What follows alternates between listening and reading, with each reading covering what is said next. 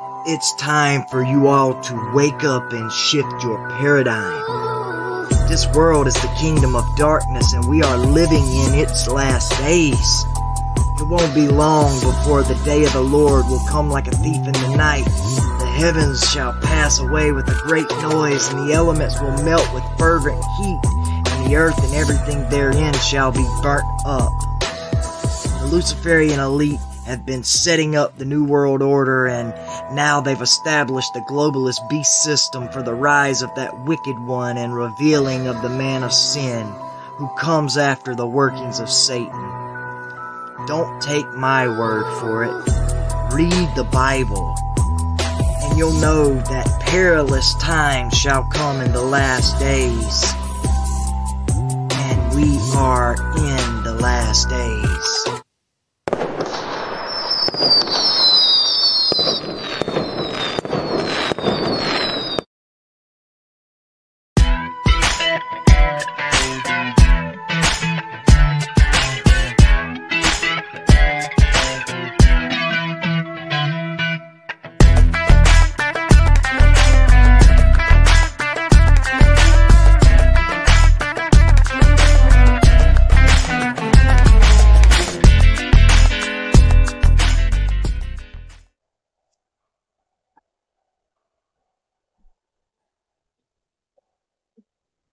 This presentation is an attempt to help good and I believe well-meaning people.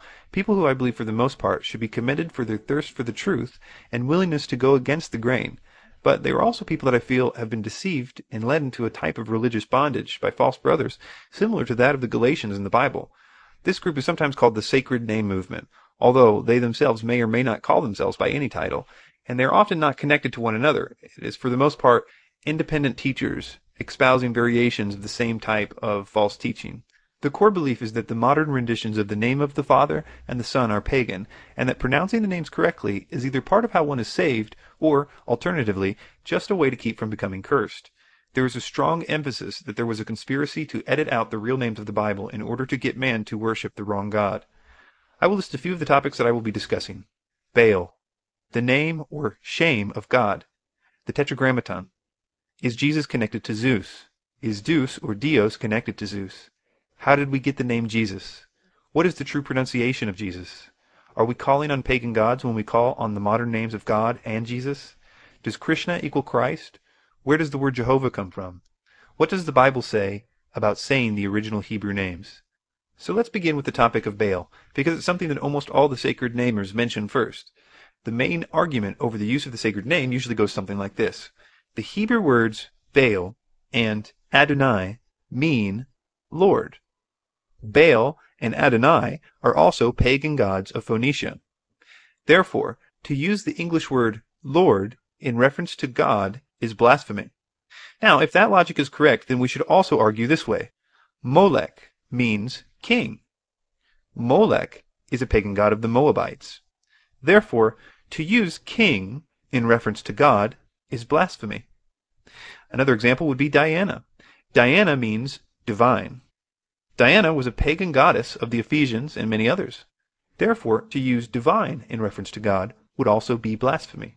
You see, these common and general words only became proper nouns over much time. But that did not stop the common word from being a valid word to use. The faulty logic is in the presumption that if a false religion commonly used a title in reference to a false god, then this somehow taints that word and makes it blasphemy to use for the one true God. As validation for their position, the sacred namers showed that the God of the Bible calls himself by the Hebrew word Baal on a few occasions. There are a few key Bible verses that are commonly brought up on this point, so let's look at a few of the main ones in detail. Let's start with Hosea 2, verses 16 and 17. And it shall be at that day, saith the Lord, that thou shalt call me Ish, and shalt call me no more Baali, for I will take away the names of Balaam out of her mouth, and they shall no more be remembered by their name. This is taken out of context to mean that there will be a day when God will reteach them the correct way to pronounce his proper name, and he will stop them from speaking the false names of God, which they believe mean Baal.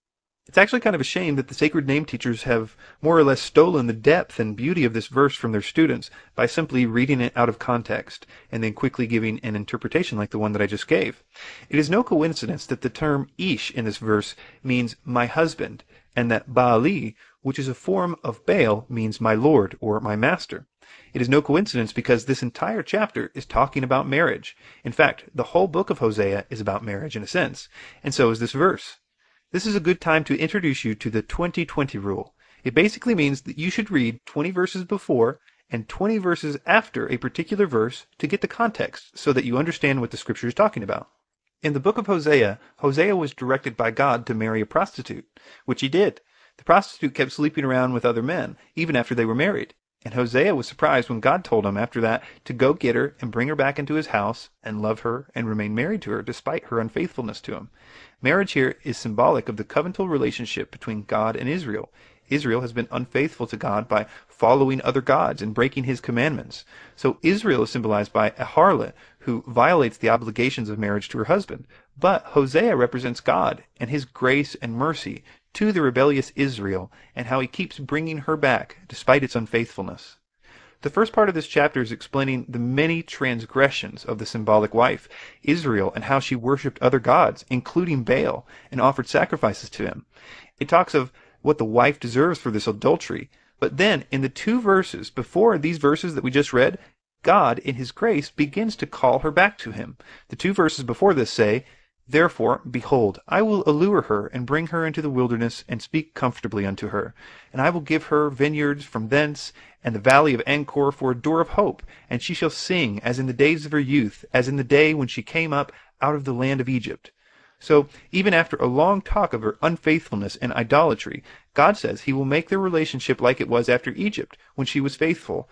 And then we have the passage in question, which says, "And it shall be at that day, saith the Lord, that thou shalt call me Ish, and shalt call me no more Baali, for I will take away the names of Baalim out of her mouth, and they shall no more be remembered by their name." The Hebrew words Ish and Baal, the root of Baali, are both translated by the English word husband in other places in the Bible. Ish is a very interesting word, which we will look at in more detail later, but it is translated as husband in 69 verses, while Baal is translated as husband in only 3 verses. The connotation is that Ish is like a relational husband, and Baal is a lord or master over his wife. God is saying in this verse that in the future there will be a different relationship between him and his people, and they will call him husband instead of a type of master, and they will be a family, not a type of slave. The fascinating part about this is that the prophet Jeremiah was also told by God to make this exact same prophecy. Also realize as I read it that in verse 32, it's one of the other 3 places in the Bible where the word Baal is translated as husband, and that's not a coincidence. "Behold, the days come, saith the Lord, that I will make a new covenant with the house of Israel and with the house of Judah, not according to the covenant that I made with their fathers in the day that I took them by the hand to bring them out of the land of Egypt, which my covenant they break, although I was an husband unto them, saith the Lord. But this shall be the covenant that I will make with the house of Israel after those days, saith the Lord. I will put my law in their inward parts, and write it in their hearts, and will be their God, and they shall be my people. And they shall teach no more every man his neighbor, and every man his brother, saying, Know the Lord. For they shall all know me, from the least of them unto the greatest of them, saith the Lord. For I will forgive their iniquity, and I will remember their sins no more." These 2 prophecies are about a future covenant. Another way to compare them is the last verse in that section in Hosea, which says, "Thou art my people, and they shall say, Thou art my God." And that's also how Jeremiah 31:33 puts it, "I will put my law in their inward parts and write it in their hearts, and will be their God, and they shall be my people." This is the interpretation of Hosea 2, verse 17. It literally has nothing to do with the changing of the proper name of God. That interpretation only works out of context and with a false or deceived teacher. Another verse that is used to attempt to show that there was a conspiracy to insert Baal for the true name of God is found in Joshua 11, verse 17. "Even from the Mount Halak that goeth up to Seir, even unto Baal God in the valley of Lebanon, under Mount Hermon, and all their kings he took and smote them and slew them." The idea here is that the name of the region Baal God is evidence that the term God in the English language is connected to Baal. They will say things like, if you say that you worship God, you are really worshiping Baal, and this is their proof text. But Baal God is a compound name, and like other places in the region, even to this day, there are compound names using the term Baal. One example is Baalbek, and it no doubt is a place that Baal was worshipped in times past. But the word God, G-A-D, that it's similar in sound to the modern word God, G-O-D, is pure coincidence. The English word God derives from the Proto-Germanic root, and not the Semitic, so it's logically impossible that these words have similar origins. This is one of those that the smart sacred namers refrain from using because of the 100% lack of any etymological evidence. God, G-A-D, is another ordinary common noun in Hebrew that has no connotation to the Lord. It means good luck. Genesis 30:11 says, "Then Leah said, 'What good fortune?' So she named him God." So it is not surprising that the Hebrew word for good luck became a proper noun, as we see here in this compound name for this place. The final Baal verse we're going to look at is in Jeremiah 23, verse 26. "How long shall this be in the heart of the prophets that prophesy lies? Yea, they are prophets of deceit of their own heart, which think to cause my people to forget my name by their dreams, which they tell every man to his neighbor, as their fathers have forgotten my name for Baal." The sacred name interpretation is that the lies spoken of here is the editing of the name Baal in the place of God in the text. And now God is upset because everyone has forgotten his proper name. So let's look at these verses in context. Look at the first part. Notice he is talking about prophets and prophecy. It says, "How long shall this be in the heart of the prophets that prophesy lies, even the prophets of deceit of their own heart?" So it seems that the problem was prophecy, not that the scribes had changed all the text to a different name. But if this were true, we should see some evidence that there were false prophets prophesying in the name of Baal, as well as some further evidence that they were causing people to believe Baal instead of God to explain verse 27. Well, that's easy. Just look 13 verses before this, and you will find exactly that. And this is another example of the 20-20 rule. Jeremiah 23 verse 13 says, "And I have seen folly in the prophets of Samaria. They prophesied by Baal, and caused my people Israel to err." So when you put this verse with the earlier verses, you will see that they are in perfect harmony. And now that you know the context of the verse, which is that there were prophets of Samaria prophesying by Baal, apparently by going into some kind of dream state, as we see in verse 27, and this was seducing the Israelites to err, it's obvious that this passage is not talking about the proper name of God being changed at all. This brings us to another topic, one that I think is at the very heart of the sacred name ideas, which is the very Hebrew word for name, which is Shem, pronounced shame. We might as well stay in the same chapter of Jeremiah, chapter 23, because earlier there is a wonderful prophecy of the Messiah made. It's in verse 6. It says, "In his days Judah shall be saved, and Israel shall dwell safely, and this is the name whereby he shall be called, the Lord our righteousness." Now, wait a minute. That's not the proper name for the Messiah, is it? What about other places, like in Isaiah chapter 9, verse 6, where it says, "For unto us a child is born, unto us a son is given, and the government shall be upon his shoulder, and his name shall be called Wonderful, Counselor, the Mighty God, the Everlasting Father, the Prince of Peace." Now wait a second, how many names is the Messiah going to have? At the heart of the sacred name movement is a fundamental misunderstanding of the Hebrew word for name, which is shame. Many sacred name teachers basically scare people with verses like this in Psalm 9, verse 10, "And they that know thy name will put their trust in thee. For thou, Lord, hast not forsaken them that seek thee." So, do these verses speak of the proper name, or is name a more broad title than the sacred namers would have us believe? Even in English, we should be able to understand this, because our English word for name has a very broad use as well. Webster's dictionary says it can be a proper name, like Bob, or a designation, like he was king in name only, or an appellation, title, epitaph, applied descriptively, or in honor, or it can be a reputation of a particular kind given by common opinion. An example would be to protect one's good name, or a distinguished, famous, or great reputation, like fame.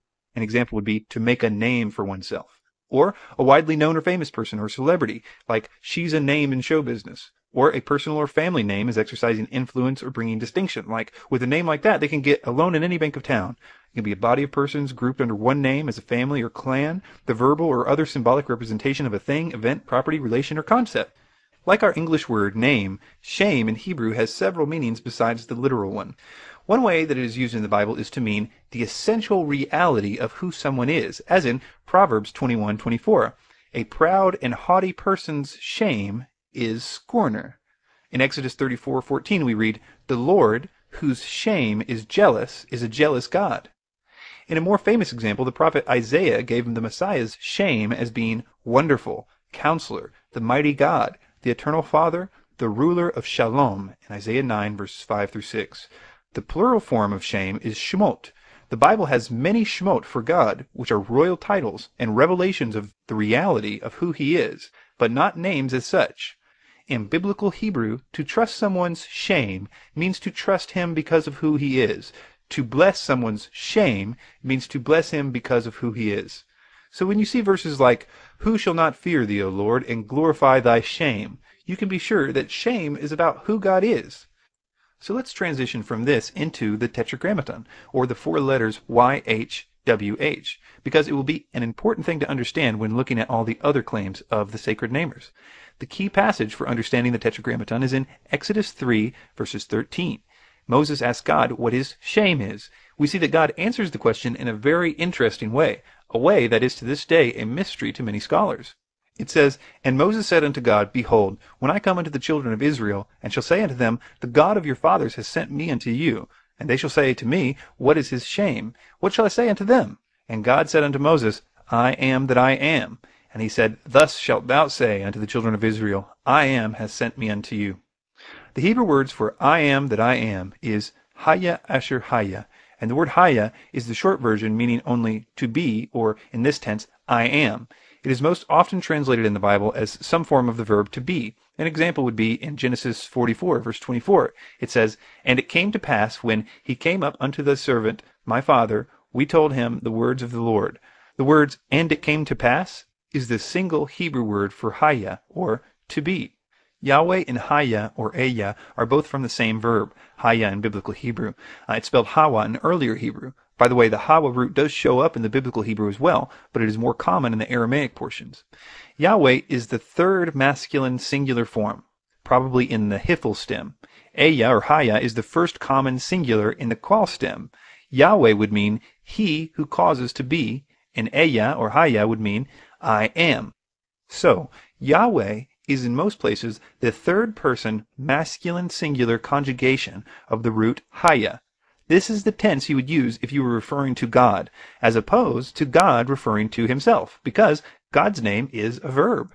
It's kind of like in English. If I said, my name is I am that I am, other people would refer to me as he is who he is. Keep in mind that this is much too simplistic of an example considering the intricacies of this verb, but you get the idea. There is a sect of sacred namers that say that Haya or Eya is the only true name of God, and that the YHWH, or the Tetragrammaton, is a Kabbalistic forgery. Now this is of course ridiculous because the Kabbalah is based on Rabbinic Judaism, and the Tetragrammaton predates that by hundreds of years, so that's impossible. The reason they think this is very basic. That is because they appear to be different words. But that totally disregards the fact that Hebrew grammar is the reason why it is rendered YHWH in the third person. I emailed one of the premier scholars of ancient Hebrew alive today, and his response to this question was as follows. When God reveals the covenant name, he says his name is I am that I am. This is the first singular form of Haya. Nothing else it can be. Yahweh is the same root, just a third person grammatically in a different stem. So what is this mysterious word in this mysterious tense called the Tetragrammaton? The term Tetragrammaton comes from the Greek meaning a word having 4 letters. It refers to the Hebrew name of the God of Israel. These 4 letters are usually transliterated from Hebrew as IHVH in Latin, JHWH in German, French, and Dutch, and JHVH or YHWH in other languages. The original pronunciation of the Tetragrammaton is difficult to be determined with absolute certainty. The reason is partially because the correct pronunciation has been lost to history due to a fear of breaking the commandment of taking the Lord's name in vain, because the late Jewish culture only allowed the high priest to say it. You can look over Hebrew scholarly literature to find the grammatical reasons that there is a lot of speculation on how to pronounce it, but I will simply say that it is a very difficult thing to know with certainty. Which makes me very sad to see all the teachers of the sacred name movement have their dozens of variations of the pronunciation of the Tetragrammaton, each one saying that God will send people to hell if they don't choose the one that they have come up with based on their particular method. Now, I'm not going to try to tell you the true pronunciation of the Tetragrammaton in this presentation, even though I think I have a good idea. I think it would be presumptuous of me to think that if all the Hebrew scholars combined aren't sure about its pronunciation, that I somehow could figure it out beyond any doubt with my research. I hope to give you something much better than that by the end of this presentation, though, and that is the shame of God and freedom from bondage. There are pronunciations that I can be relatively certain are not the correct pronunciations of the Tetragrammaton. One of those that I feel I should mention is Jehovah. It was probably first used by Raymond Marty, who was a 13th century Catechan Dominican friar and theologian, so it's a pretty recent thing. In early Bible translations, when the Reformers started to translate the Bible into their own languages, despite the Catholic Church's opposition and persecutions, William Tyndale was the first to translate considerable parts of the Bible into English. Tyndale spelled the name of God Jehovah. We will look at how he came up with that name in a moment, but because he published in Germany, the German version would transliterate the letter I as J, because in Germany, when they wanted to say the yes sound, they most often used the letter J. Later on, as people read this German translation, they pronounced it differently because, for instance, the French looked at the same letter and pronounced it with a hard J sound, and the English speakers adopted the French practice. The name Jehovah then appeared in all early Protestant Bibles in English, except Coverdale's translation in 1535. The name Jehovah appeared in John Rogers's Matthew Bible in 1537, the Great Bible of 1539, the Geneva Bible of 1560, the Bishop's Bible of 1568, and the King James Version of 1611. More recently, it has been used in the Revised Version of 1885, the American Standard Version of 1901, and the latest one was the New World Translation of the Holy Scriptures of the Jehovah's Witnesses in 1961. Notice that there are no modern translations on the list that uses Jehovah other than the Jehovah's Witnesses New World Translation. Most other modern translations have stopped rendering the name Jehovah. The reason is because the reason the early scholars believed it to be the correct pronunciation is now known to be false. It was not a conspiracy, but an honest mistake. Let's look at it. Some of you are aware that the written Hebrew does not have vowels, which were not needed because for much of its history, Hebrew tradition was passed down orally, and so were the correct pronunciations. Then, over time, as the pronunciations were lost to history, as the language was starting to die out after the diaspora, there was a system of adding vowels created to help modern speakers pronounce the words. This was done by using several dots and other marks that were supposed to signify that you were to use a certain vowel sound when pronouncing the consonants. This was developed in the 13th century by the Masoretes or Masoretes, a family of Jewish scribes. It was important to note that it is unlikely that the Masoretes even knew the correct pronunciation of the Tetragrammaton. We know this because they, like most late Jewish people, developed a fear of pronouncing the name of God because they were very concerned about breaking the commandment not to take the Lord's name in vain. So, what they did when writing the Tetragrammaton was they substituted terms like Adonai and Elohim, or God, titles for God, to replace the divine name. But instead of actually changing the word, they would only insert the vowel markers of Lord and Adonai, not the words themselves, to indicate to the reader that these substitutes were to be used. So people would see the Tetragrammaton, yet with the vowel markings of the substitute names. Later on, when modern translators read the Tetragrammaton with the vowel signs for the replacement names, they followed the guidelines of the vowel markings as if they were the true markings of how to pronounce the Tetragrammaton. And this is where the pronunciation of Jehovah or Jehovah came in. But we now know why the vowel markers were there, and we understand that the pronunciation of Jehovah or Jehovah is a philological impossibility. But, as I mentioned, there are more than a few groups out there that have entire doctrines resting on this pronunciation. And so, they say it must be that the vowel points are inspired and that they existed in the earliest forms of Hebrew. This is a view that is not supported by modern scholarship in the main. Let's move on to a different claim. Many sacred namers claim that YHWH is derived from the pagan word for Zeus. In fact, Zeus comes up quite a lot with the sacred namers, and we will look at him again as we investigate the name for the Messiah later on. There are many variations of this claim, which usually means that there's a lot of people simply repeating other sacred namers and not doing any investigation of their own. So I'm going to have to debunk several variations of this claim. The first claim is that the Latin name for Jehov, or Jove, which is an alternative poetic name for Jupiter, which is the same god as Zeus, is related to the Semitic root Hawa, from which the Tetragrammaton is derived. A certain amount of people that make a big deal of this claim basically point to the superficial similarity between the words Jove and Jehovah. But, as we have seen, it doesn't really make any sense because the name Jehovah is about the one name for God that you can rule out. Nevertheless, some take it a step further and say that the Jove is from the Indo-European Dio, and since there's also an early Hindu deity called Diaspida in Sanskrit, and since D in Sanskrit regularly corresponds to Z in Greek and J in Latin, we can be reasonably certain that they go back to something like Deus, or the title Pater, meaning father. The Norse god Tyr probably has a descendant of the same name too. However, it's impossible that Yahweh is related because unlike Greek, Latin, Sanskrit, and Old Norse, which are Indo-European languages, Hebrew is from the completely unrelated Semitic language family. It's basically a coincidence, and I might submit, not even a particularly profound one. The other claim about Zeus is that it has connotations to Deus, the generic Latin word for God. This one is actually more or less correct, and it's actually one of my favorite claims because people show that the word Deus and Zeus are connected, and they act as if people thought that Deus, or deity, was a name only intended for the one true God, when in fact even the Latin dictionaries say that it's a general term for deity. The Bible in several places refers to other deity. Although they are created by God and lesser than him, he still gives them titles as gods or Elohim.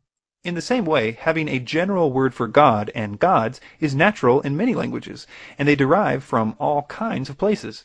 People say that we shouldn't call God God, but I would say that they are missing the obvious point, which is that it's a noun. It's like saying, the Most High is the one true God, or Baal was a wicked and pathetic God. It's simply a descriptive tool that we have in the English language. Now let's look at the name of the Messiah. Sacred namers will say that using the name Jesus is pagan, or if you use it, you're calling on pagan gods. Is this true? To start off, I will debunk the idea that there is a connection between Jesus and Zeus. This one has become really popular on the internet, but you should know if you believe this that even the majority of the sacred namers don't believe this. They reject it because there's a complete lack of etymological evidence and that people often call them out on this. So here's one quote from a sacred namer website about the Jesus-Zeus connection. It says, "We have never used the argument that Jesus is somehow a compound of Jesus, Zeus being the chief god of the Greek pantheon, although there is a certain and extreme degree of assonance, which is the core of the art of transliteration, with the Jesus word. We have never pursued that possibility to any extent since it is totally irrelevant." We know exactly where the name Isius came from. It was a natural Greek way of rendering the Hebrew Aramaic name Yeshua at least 2 centuries before his birth. And it is the form of the name found in more than 5,000 Greek manuscripts of the New Testament. The apostles, Paul, Peter, Mark, Luke, Jude, all chose to translate Yeshua as Isius when writing in Greek. That should validate that it's not a damnable sin for anyone to transliterate the name. The name Isius is also found in Greek writings outside the New Testament and dating to the same general time frame. Yes, some people claim that the Encyclopedia Britannica says that the name Isius is a combination of 2 mythical deities, Io and Sus or Zeus. It actually says no such thing. It's a total lie. In short, as one Jewish believer said, Jesus is as much related to Zeus as Moses is to mice. Some sacred namers claim that the name Christ comes from the word Krishna, and therefore, if you say Christ, you're giving homage to a pagan god. They quote Albert Pike as a main source for this claim. There is absolutely no etymological similarity between the words Krishna and Christ. The Sanskrit word is called Krishna and has a literal meaning of black or dark blue, and is used as a name to describe someone with dark skin, and pictures of Krishna are often depicted with blue skin. Christ is an English term for the Greek word Christos, meaning the anointed. In the Septuagint version of the Old Testament, Christos was used to translate the Hebrew Mashiach, meaning one who is anointed. Christos, in classical Greek usage, could mean covered in oil, and thus it's a literal translation of Mashiach. The Greek term is thought to derive from the Proto-Indo-European root of gere, to rub. Clearly then, why both words have a similar initial sound, they have totally different etymologies. Also, Krishna is the proper name for a Hindu deity, whereas Christ is not a proper name, nor is it a surname, it is a title. Christos existed in ancient Greek and is a common word long before it was appended to the Messiah. You can follow me step by step through the transliteration of this name to see how it came about. Transliteration is the practice of converting a text from one writing system into another in a systematic way. As you can see from these graphs, the Y was translated into an I in Greek. This wasn't a conspiracy. This was because there was no Y in Greek, and I was the closest letter available to make that sound. The first sound of the second syllable of Yeshua is the sh sound. It is represented by the Hebrew letter shin. However, Greek, like many other languages, has no sh sound. Instead, the closest approximation, the Greek sigma, was used for transcribing Yeshua as Isius. The final sigma, or S, added at the end of Isius occurs in the standard transliteration of the proper masculine noun from Hebrew to Greek. Greek nouns and names almost always have case endings.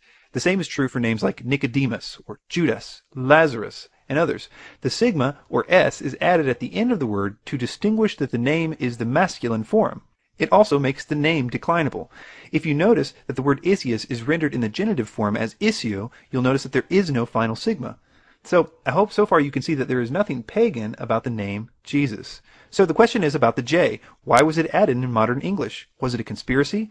Does the J somehow make the name Jesus pagan? The IA got changed to a JE in order to make it pronounceable for Germans. And we English speakers saw their spelling and pronounced it the way we pronounce J's, which we pretty much got from the early French. It's just how languages develop. It is true that Jesus is not how his disciples or his friends pronounced his name. Two questions then arise. One, well, how was his name pronounced then? And the second one can also apply to the Tetragrammaton, which is, are we supposed to say the Hebrew name to be saved, or is there some extra power or blessing for saying his name in Hebrew? So let's look at the first question, which is, what is the true pronunciation of the Messiah's name? 10 Hebrew leaders had the name Yehoshua. The Aramaic form was Yeshua.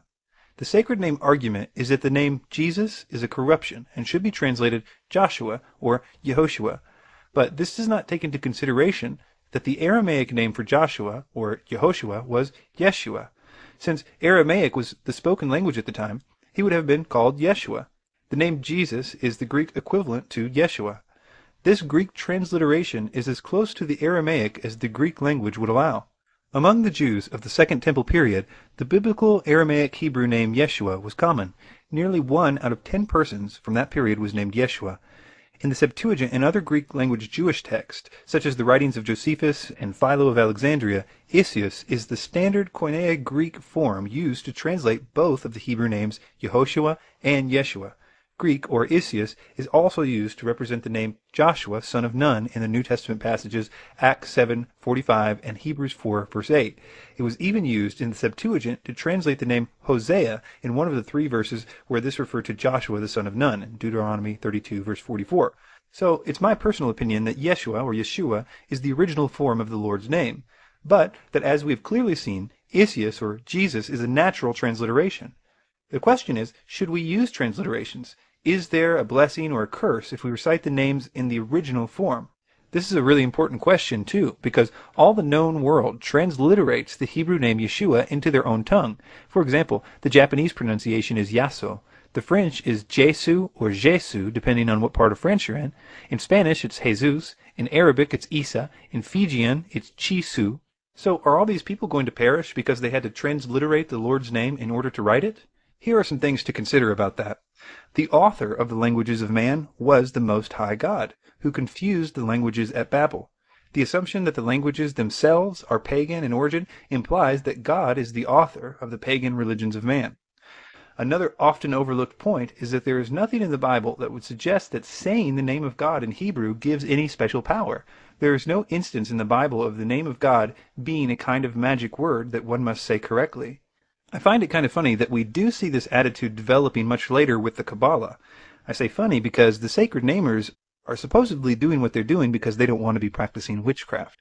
But if you look at their theology objectively, it's the gospel of incantation, a form of salvation by reciting the appropriate magic formula.